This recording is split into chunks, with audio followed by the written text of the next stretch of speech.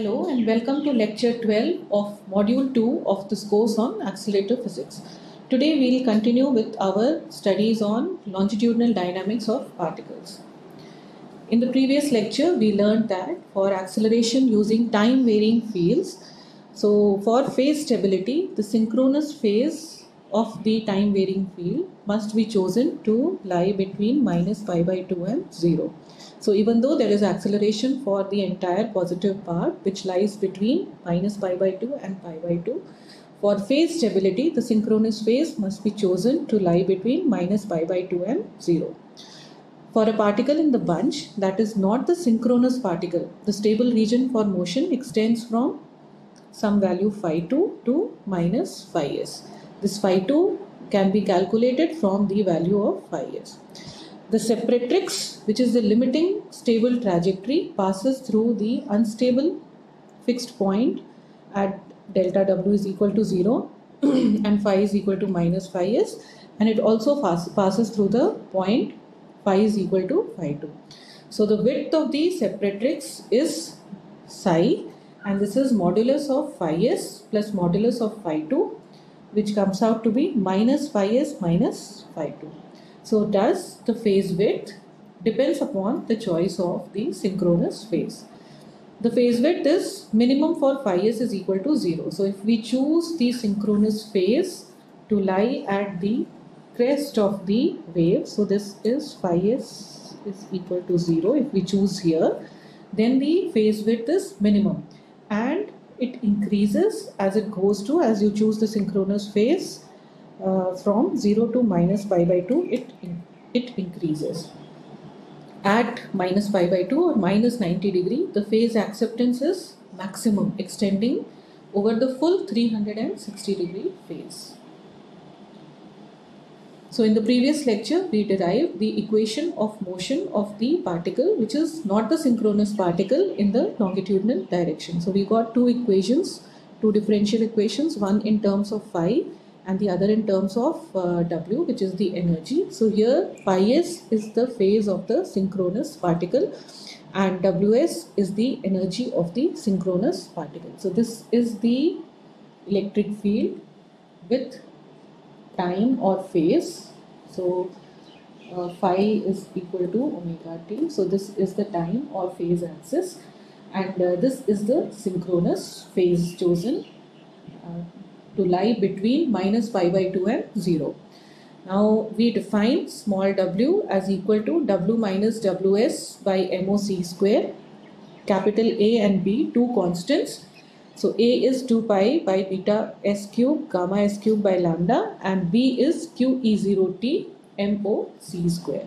So putting these in these equations, we can simplify this into this form. So we get A w square by 2 plus B sin phi minus phi cos phi s is equal to h phi, where h phi is a constant of motion, and A and B are given by these values. Now if we look at this expression, we see that the first term is of the form of kinetic energy and the second term is of the form of potential energy, and h phi is the constant of motion. So this curve will, if you plot this in phase space, in the longitudinal phase space, it will give you the trajectory of the particle depending upon the value of h phi. So this potential energy function can be evaluated. So we see that for phi is equal to 0, this is equal to 0, and there is a maxima for phi is equal to minus phi s, and the minima for phi is equal to phi s. So if we plot it here, we see that the potential at phi is equal to 0, the potential is 0. There is a minima for phi is equal to phi s and a maxima for phi equal to minus phi s. So if we plot this curve, it will come out to be of this form, and we see that there is stable motion between minus phi s and some value phi 2 because a potential well is formed here. So for these values of phase, the particle will execute stable motion. So all particles other than the synchronous particle that lie within this region between phi 2 and minus phi s, so that means this is phi 2 and this is minus phi s. So all particles, these particles will oscillate about, they will execute stable oscillations about the synchronous particle. So the separatrix defines the area within which the trajectories are stable, and it can be plotted if the constants A and B are known. So we can plot this equation in phase space for phi and delta W. This is a longitudinal phase space. So we can plot this equation, and the stable motion extends from phi equal to minus phi s and phi equal to phi 2. So this curve is called the separatrix. The separatrix is also called the fish, and the stable area within is called the bucket. So since it looks like a fish, it is called a fish, and all trajectories lying inside the separatrix, they are stable. They will execute, these particles will execute stable motion, and all particles lying outside will execute unstable motion. So the area inside is called the bucket. There are two separatrix solutions for W is equal to 0. So for W is equal to 0, so this is the W axis. For W is equal to 0, the separatrix cuts the phi axis at 2 points, at phi is equal to minus phi s and phi equal to phi 2. So there are two separatrix solutions for W is equal to 0, which determine the maximum phase width of the separatrix. So this is the maximum phase width of the separatrix. So one solution is phi is equal to minus phi s, which is a positive number, because phi s itself is a negative number. So minus phi s will be a positive number. So this is this point gives the maximum phase for stable motion. So this gives the maximum point for stable motion. Any particle lying beyond this point will execute unstable motion.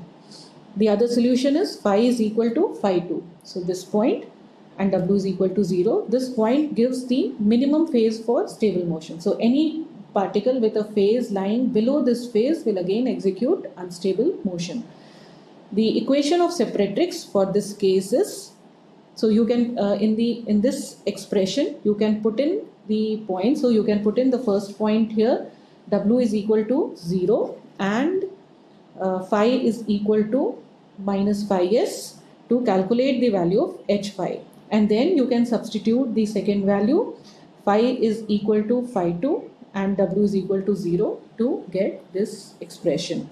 So from here you can calculate the value of phi 2, and this can be numerically solved, and we can see that phi 2 is a function of phi s. The phase width of the separatrix is then given by phi s, modulus of phi s plus modulus of phi 2. So it is this plus this, which is equal to minus phi s, because phi s is a negative number, minus phi 2.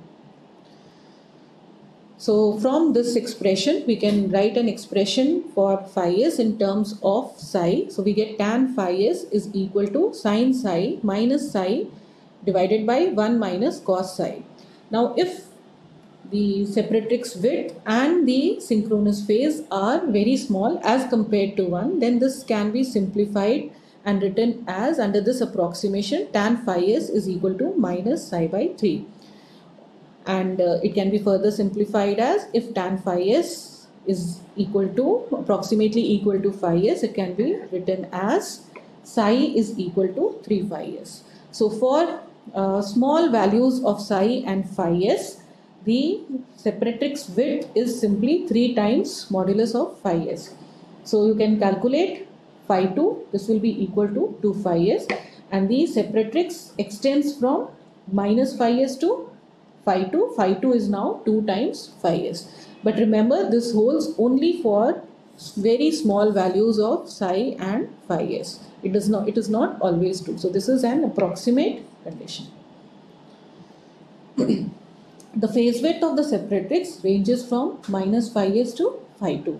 So thus it depends on the value of phi s. So if you choose the synchronous phase, for example, as equal to 0, so that it lies at the crest here, then the phase width is 0. Now as you go, as the phase width, as you change the value of phi s from 0 to minus 90, we can see that the phase width increases. So this is for phi s is equal to minus 30, this is for phi s is equal to minus 60, and this is for phi s is equal to minus 90. Here we see that it is maximum for minus 90 and it extends over the entire range of phase, 360 degree of phase. But at 90 degree, the field is 0. The accelerating field is 0, so no acceleration. As you go towards the crest, the accelerating field increases, so the acceleration is more, but the phase width increases. So you have to maintain a proper compromise between the choice of synchronous phase, for the choice of synchronous phase. Now let's see the longitudinal dynamics with field errors. A linac is designed to provide a specific synchronous velocity profile. So that means, let's say the synchronous particle is at the center of this gap here. Now here it sees the right synchronous phase, the right value of the electric field. It gets the right energy gain and travels from here to here in time t or t by 2, depending on whether it's a 0 mode structure or a pi mode structure. So this length is designed accordingly. So there is a design velocity with which it travels from the center of one gap to the center of the other gap. So this length, cell length, is accordingly designed depending on this velocity. So it is beta lambda by 2 if it is a pi mode structure, and it is beta lambda if it is a 0 mode structure. Now let's consider an electron. For electron accelerators, we know that beta is 0.99. So it becomes constant and it attains a velocity almost equal to the velocity of light. So for electrons, now the cell length is constant. Since beta is constant, the cell length, all these cell lengths are constant. Okay, now let's see if there is, what happens if there is an error in the field. So let's say the accelerator is designed for this blue value of electric field. Now in actual practice, due to certain reasons, what you get in the accelerator is this orange curve.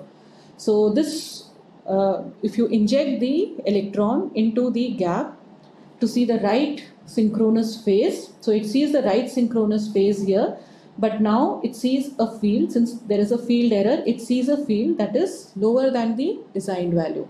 So it gets a lesser energy gain than it should have got had it seen the correct value of the field. Okay, so it gets a lesser energy gain. But being an electron, it's already relativistic. It will still move from this gap to this gap in the same time because the velocity is constant. Velocity is almost equal to c. So it will come to the next gap at the right time, and again it will see the same synchronous phase. What is different is now that because it has seen a lower value of electric field, the energy gain will be lower. So as it moves from one gap to the other, it will arrive at the right time, it will see the right synchronous phase, but the energy gain in each gap will now be less. So the energy gain changes for a field error in the case of an electron accelerator. So for electrons, the field errors cause a shift in the final energy. Now for a linac that accelerates non-relativistic ions, let's say protons or even non-relativistic electrons, a field error changes the particle velocity gain, causes a shift to a new synchronous phase. Now let's see, let's say we have a non-relativistic particle that is being accelerated in the linac. So again, this blue curve is the designed value, and for some reason the actual field profile that we are getting in the linac is this orange curve. So now the particle is injected into the linac at the right time. So it sees, instead of seeing this value of electric field, it sees this value of electric field, which is lower than the design value. So now it gets a lesser energy gain, it moves slower, and it arrives at the next gap at a later time. So if it arrives at a later time, now it sees a different value of the synchronous phase because the velocity has changed. For a proton or for a non-relativistic ion, with change in kinetic energy, the velocity changes. So that is why when it arrives at the next gap, it sees a different value of the synchronous phase. So we see that this causes, the field error causes a shift to a new synchronous phase. Now to see this, consider a design energy profile given approximately by this expression. So let's say the energy gain is given by this expression. So you have Q, E0T is the design value and cos phi s is the synchronous phase. Now if the actual accelerating field is E0T, like in this case, let's say it's the orange curve, and this is different from the design value. A different particle phase can still satisfy the synchronous energy profile, and the new synchronous phase is given by cos phi is equal to cos phi s E0T design by E0T. So we can still get, if the field value has changed, we can still get the same energy gain if you change the synchronous phase to a new value, which is given by cos phi s E0T design by E0T. So in this case, the final energy remains unchanged. Now at phi is equal to 0, we know that the phase acceptance vanishes. So the width of the separatrix is 0 at phi is equal to 0. Now if you increase the phase beyond that, if the synchronous phase increases beyond that, there is no phase stability. So the corresponding accelerating field is the threshold field for forming a stable bucket for synchronous acceleration. So thus from here you can calculate the value of the threshold field, the field that should not be exceeded in order to have stable motion in the linac. So E0T threshold is now given by E0T design into cos phi s. So this is obtained by putting phi is equal to 0. Now we have calculated the maximum phase width of the separatrix. We can also calculate the energy width of the separatrix. So in this case, let's calculate the energy half width of the separatrix. So this is the energy half width of the separatrix, and this passes through phi is equal to, this is at phi is equal to phi s. So this occurs for phi equal to phi s. So solving the equation for the trajectory, we can put phi is equal to phi s there. So we get a w square by 2 plus b sin phi minus phi cos phi s is equal to minus b sin phi s minus phi s cos phi s. For w is equal to w max, which occurs at phi is equal to phi s, we can write this expression. So here we can substitute phi is equal to phi s. So we get this expression. Now simplifying it further, we get a w square max by 2 is equal to minus 2b, because we can take it on the right hand side, minus 2b sin phi s minus phi s cos phi s. So from here we can calculate the values of w max square. It comes out to be this. We can substitute the values of a and b, which are constants, to get the value of w max. So this w max can be calculated. So this w max by definition is delta w by mc square. So this comes out to be under root of 2q E0T beta s cube gamma s cube lambda divided by pi mc square multiplied by phi s cos phi s minus sin phi s. So this is the energy half width of the separatrix. In this way you can calculate the energy half width of the separatrix. Now let us consider small amplitude oscillations. We know that the particles other than the synchronous particle will oscillate about the synchronous particle if the synchronous phase is chosen between minus pi by 2 and 0. So considering the motion of particles with coordinates close to the synchronous particle. So we consider the particles close to the synchronous particle. For a phase difference that is small relative to the synchronous particle, the cos phi can be expanded around phi minus phi s. So we have cos phi, we can write it as cos phi s minus phi minus phi s sin phi s minus, and so on. Now we can substitute this in this equation. d2 phi by ds square is equal to minus ab cos phi minus cos phi s. So we can calculate the value of cos phi minus cos phi s from here. So we substitute this here. So we get the equation of motion for small longitudinal oscillations. So we get d2 phi by ds square is equal to minus ab, and we have now substituted this whole value here. Now we can take sin phi s sine of minus phi s outside this bracket. So d2 phi by dA square plus, taking it on the right hand side, plus AB sine of minus phi s is equal to, we are left with phi minus phi s, and here we get phi minus phi s square by 2 tan minus phi s is equal to 0. So we have ignored the higher order terms here. So this term here, AB sine minus phi s, we write it as KL0 square. So KL0 square is equal to AB sine of minus phi s. So KL0, now putting in the values of A and B, so we know A and B are constants. We put in the values of A and B, so we get the values of KL0.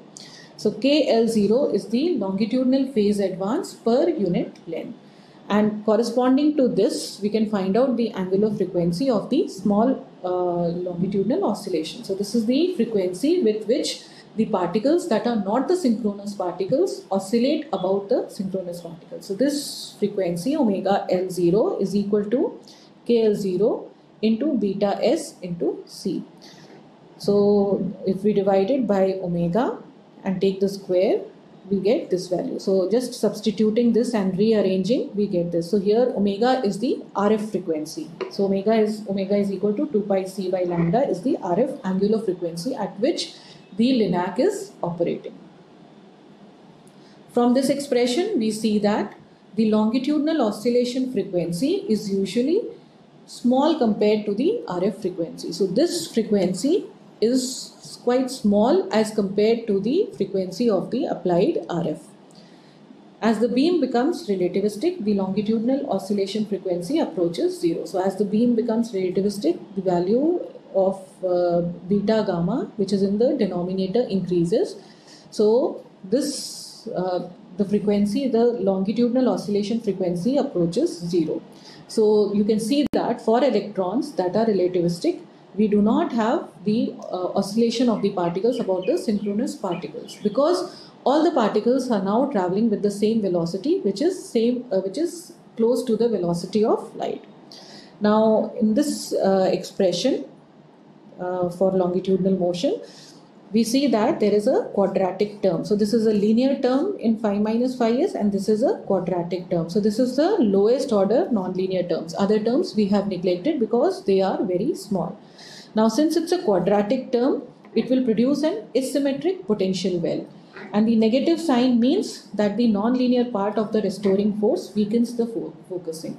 Now this part of the force, which is linear, so it is with a positive sign. So it is a restoring force. It focuses the beam in the longitudinal direction, or in other words, under the influence of this term, the particles execute stable motion around the synchronous particle. Whereas this term comes with a negative sign. So this is a defocusing term. So it will make the beam unstable, but its magnitude is small as compared to the linear term. Now let's calculate the trajectory in longitudinal phase space. Now in the approximation that phi minus phi s is much less than 1, sin phi can be expanded around phi s. So we have sin phi as sin phi s plus phi minus phi s cos phi s minus phi minus phi s square by 2 sin phi s, and so on. So from here we can take sin phi minus phi cos phi s. So this is equal to sin phi s minus phi s cos phi s, and so on. Now we can substitute this in the equation for separatrix. So this is the expression for separatrix. So we get sin phi minus phi cos phi s. Instead of that, we can write this value.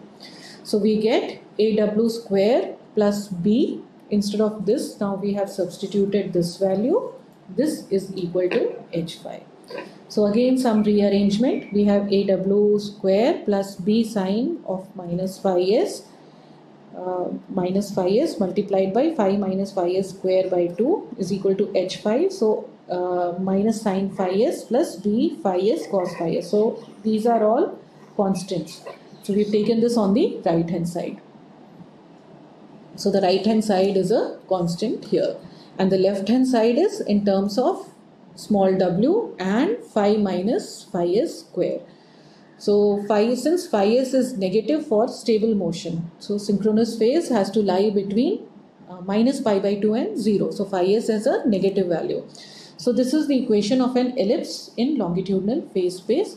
So you can see that this is the equation of an ellipse in small w and phi.